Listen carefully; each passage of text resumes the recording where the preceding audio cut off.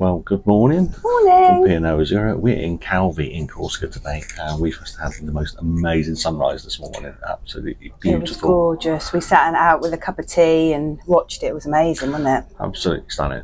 Yesterday was a really full-on day. We were in La Spezia yesterday in Italy, and it was what we came on this cruise for, is to come and get a taste of Italy. And we took an excursion. First we got up and had a bit of brekkie, didn't we? We did, yeah. Yeah, but you know, we were docked pretty early on. It's quite an interesting manoeuvre to moor the ship up on the dock there. There's a little bit of a pirouette going on in the harbour there, but we were soon found ourselves, we were on the gangplank heading down ashore and then finding our coach, because we did that excursion, Pisa and Florence on your own. We did. Was the excursion yesterday. So we guided to our coach, and we had quite a bit of time on the coach yesterday, wasn't it?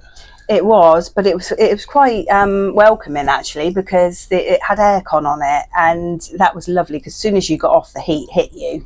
Yeah. It actually got up to, was it 37 degrees in the end? Probably a bit higher in Florence, wasn't it? Yeah, probably, yeah. A bit higher in Florence, probably so closer hot. to 40. But anyway, so the coach journey from La Spezia down to Pisa is about an hour. Yeah, about an hour. We had a guide, obviously, who was telling us all about the history of the area and the Tuscany region and the marble in the mountains. It was beautiful, absolutely beautiful. We saw lots of sunflowers. Yeah, lots of lovely countryside as we drove down to Pisa. And about an hour later, we were parked up in this coach park, and then alighting our coach. And then it was about a 15-minute walk into the city itself, isn't it? Yeah. So our guide Maria was holding her number 12 up. Number 12, walking down into the city. It's actually quite a track in the heat, and there were some people on the tour which had sort of mobility issues that did struggle. They kind of got a bit left behind, which was a little bit of a worry.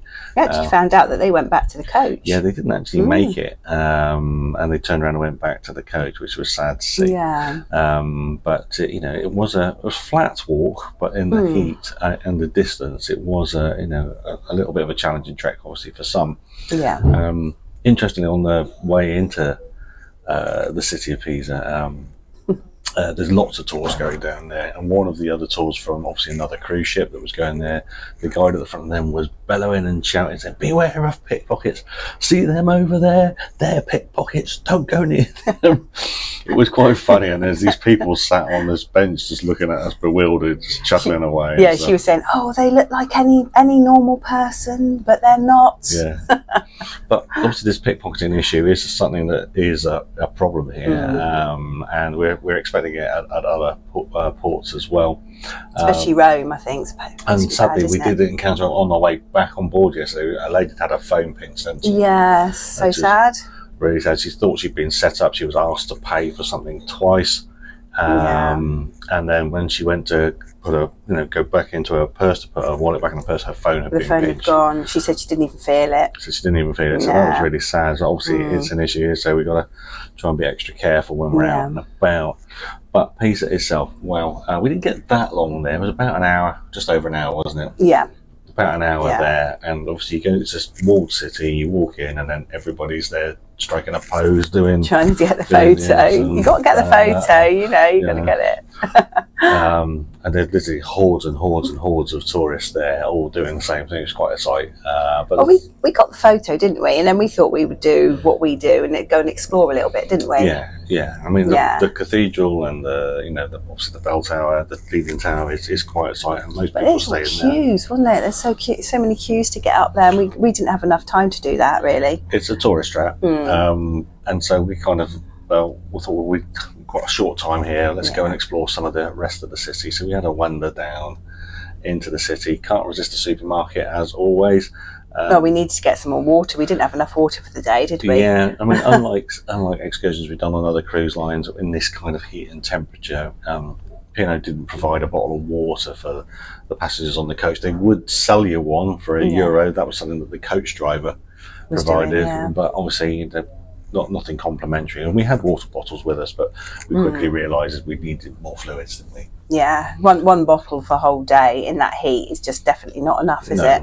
So anyway, found a Carrefour Express and loaded up the bags and had a wander down into the city of Pisa, which is a pretty little city, isn't it? It's absolutely beautiful. Lovely town square area and some other churches around the city as well, which are always worth a visit. And really, really pretty. And we were told on the way in by our guide that the gelato in this particular region of Italy was particularly special. So freshly handmade that day or something, wasn't it? Yes, something about in Pisa they have to make it and use it within a short period of time. So oh, that was awesome. I had it like a cherry flavour one. Yeah. Oh, wow. That was amazing. I had a lemon flavoured one. The only thing is you had to eat it really, really quick because in that heat it was just melting and going down your arms. I mean, if you didn't ram it down your throat, it was going to end up on the floor, wasn't it, at the end of the day? Yeah, I would like to have really taken my time, I think, and eaten it a bit slowly, but no, you couldn't do that. No, it was literally brain freeze territory, wasn't it? You literally just shove it in there as quickly as you can. You're all right because you eat like that anyway. It ends up down your arm and everything else.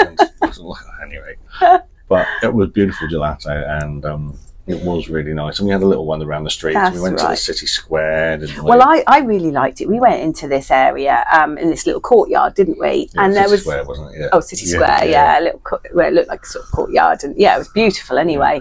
And there was this dog.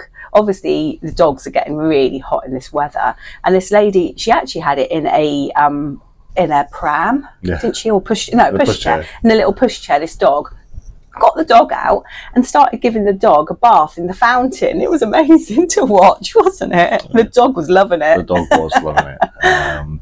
But that hour just sped past too quickly. Could have spent longer there and done more and seen more. There is lots to see there other than the tower. That's right. Which is very evident. So possibly a place I might want to go back to. Actually, quite liked it there. It was nice. Then we had to head our way back to the coach again. You know, another 15 minutes back out. A few souvenirs bought and all that, which is good. Yeah, we got our souvenirs, didn't we? And then we were heading off to Florence, and that was a bit longer, that journey, wasn't it? Yeah, from Pisa to Florence was about an hour and a quarter, hour and a half. About an hour and a half, I think, about an hour and a half. Again, lovely countryside, going up through the mountains. Yeah, really nice. And then they dropped us off outside the main city area. She gave us a map, and then it was about another 15-minute walk, would you say? Yeah. Another 15-minute walk from where they dropped us, following our guide again with the number 12. Everyone did come this time, didn't they? Everybody did just about make it into the city. And then the first thing the guy did randomly was drag us all into a jeweller's, which was a bit strange. She was sort of saying about it, saying that P&O wanted us to go and have a look at this jeweller's for 5 minutes, wasn't it? Yeah, something like that. So we had to endure this sales pitch from this jeweller's in Florence, and promises of discounts and this, that and the other. It was a bit strange to get that. Certainly weren't expecting that, and that wasn't part of what was specified in the excursion, itinerary. But it was only 5 minutes, so okay, thanks very much. We weren't really in the market for jewellery, and we had 3.5 hours in Florence, and we knew there was a lot to see. There was, so it was a case of, well, thanks very much, and off we went. And what a pretty city.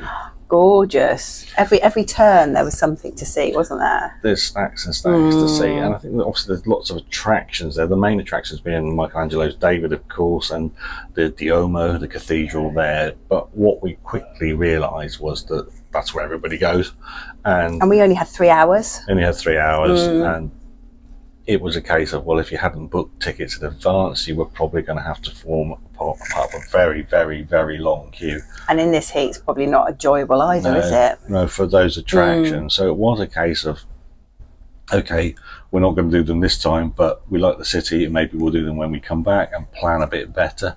And what else could we see? We hadn't had any food. No. And on Time Out's review of Florence, they did recommend for foodies like us that the central market was definitely worth a visit. So we kind of hot-footed it across the city. We found it, didn't we? And on our journey there, we went through an amazing leather market, didn't we? That was very special. Wow, wasn't it?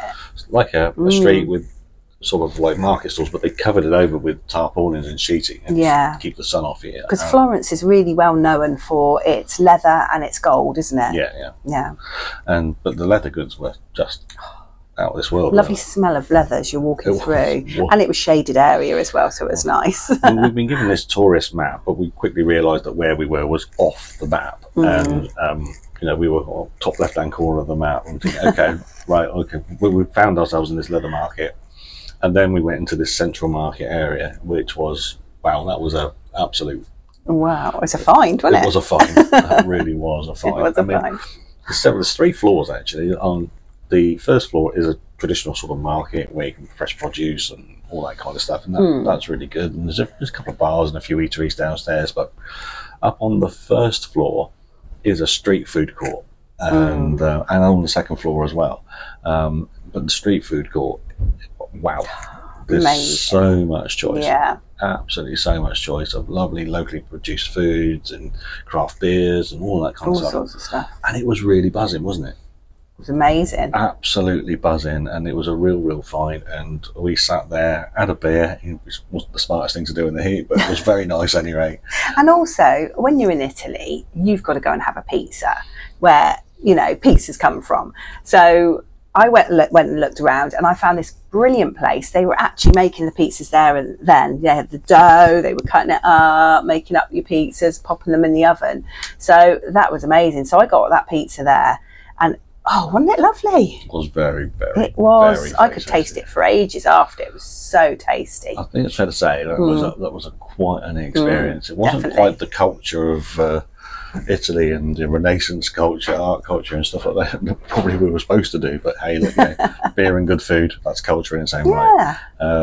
So that was really good. That was a real find. Really enjoyed that. Well, then we decided we thought probably ought to take in some of the things that were on sort of the to-do list in the city. So we found the Church of Santa Maria Novella, didn't we? And I'm so glad we went in there. That was beautiful. I mean, it was €7.50 each to get in, and we wondered what we were paying for when we went, but it's vast, and we could have spent hours and hours in there. There's so much to see. The pictures in there. Oh, the frescoes, the paintings. Oh, amazing. Very old as well, weren't they? Yeah, it's not just a cathedral. There's obviously you know, there's cloisters and all sorts of things to explore. Yeah. There's crypts, cloisters, all sorts of things there, and like a little bit of a museum area, like a museum area as well. And as Annette said, you know, some of the artwork there is like 700-800 years old, and in immaculate condition and lovingly restored or cared for, and it's just mind-blowing how old but how beautiful it is. That was a real find as well, and wasn't anywhere that loads of tourists went. It was relatively there was no queue to get in there, and if you just wanted a sort of a taste of sort of Renaissance art and stuff like that, and it was definitely a place to go and get a flavour of that. So that was great. And then we thought, well, the clock is ticking and we were kind of running out of time, but we wanted to go and see the Ponte Vecchio Bridge, didn't we? We did, yeah. Which is one of the oldest medieval bridges in the city, and it's renowned for its shops that span across the bridge, which are all jewellers. It's all gold, isn't it? Yeah, all gold. Yeah, Florence is quite an expensive city. We noticed that even things like food and drink was quite expensive around the city, but there's lots of opportunities to take money off you off there. But the bridge was stunning. Really nice. And we made our way back round there. We were struggling, or I in particular was struggling with the heat back then, wasn't I? Yeah, the heat was really, getting to us. Yeah, and I had my neck fan on, and but it was just like. Well, we were stopping for refreshments often just because we needed to. But anyway, Ponte Vecchio Bridge, back round, we did the big square with the Palazzo Vecchio, with the big fountains. Fountain, was it Neptune, wasn't it? Neptune, yeah, and there's beautiful, and there was loads of sculptures there. Loads of sculptures, yeah. That was quite a special place. Before making our way back to our rendezvous point, but we did find a nice little cafe, didn't we? Right where we were being met. Yeah, right where we were being met. Where we sat down and had some of the tastiest lemonade I think I've ever had. When you're thirsty, anything's tasty. It was really good. But it was nice, yeah. Really good. Yeah. So, and then we found that 15-minute walk back to the coach, and then we were speeding back to the ship. But it was really, I mean, Florence beautiful city. Yeah, really nice. Absolutely beautiful. Back aboard the ship, we got back quite late. We set off at 8:30 in the morning. We were back aboard the ship 7 in the evening, and it was about 2.5 hours journey back to the ship. Yeah. We were absolutely shattered. We didn't really want to do too much in the evening, did we? Fairly low key. Yeah. Showered up. Yeah, we certainly needed that. Quick bite to eat. Quite a light bite because we'd stuffed our face in the food. And you had chips and cheese, or something, cheesy chips with bacon or whatever. They were so good. They were so good. But quite a light bite in the buffet, and then when I went around the ship, there was a few musical acts playing, but we did end up in our favourite Planet Bar. Yeah, there was a lovely pianist. Yeah, she was brilliant. Yeah. Pianist and singing. And yeah, she was brilliant. Glass of wine. You had a passion fruit martini. You got it. We were just enjoying the sort of the ambience of the Planet Bar, which I think definitely is the best bar on Azura by a long way, and very few people chilled in it as well. I think by what the pianist was saying that people take a long time to try and find it, and there were people in there. They said, "Oh, they're on their second week and they've only just found it." I know. It's the best bar on Azura by a long way. But so that's that. So today, Calvi, Corsica, as we said at the start, sun's out again, lovely weather, great sunrise. We haven't got any excursions planned for today. We're going to just try and make our way ashore. No, doing Cook's Explore today, aren't we? We are. It's tender port, so tender's ashore, but we've got to wait our turn before they let the sort of the independent sort of like travellers and explorers make their way ashore on the tenders, because all the excursions go off first. Yeah. So we're just going to go and get some breakfast now, aren't we? We'll go and get some breakfast. Anyway, thanks for joining us, and check in and see how we got on at Calvi. Bye. Please like and subscribe.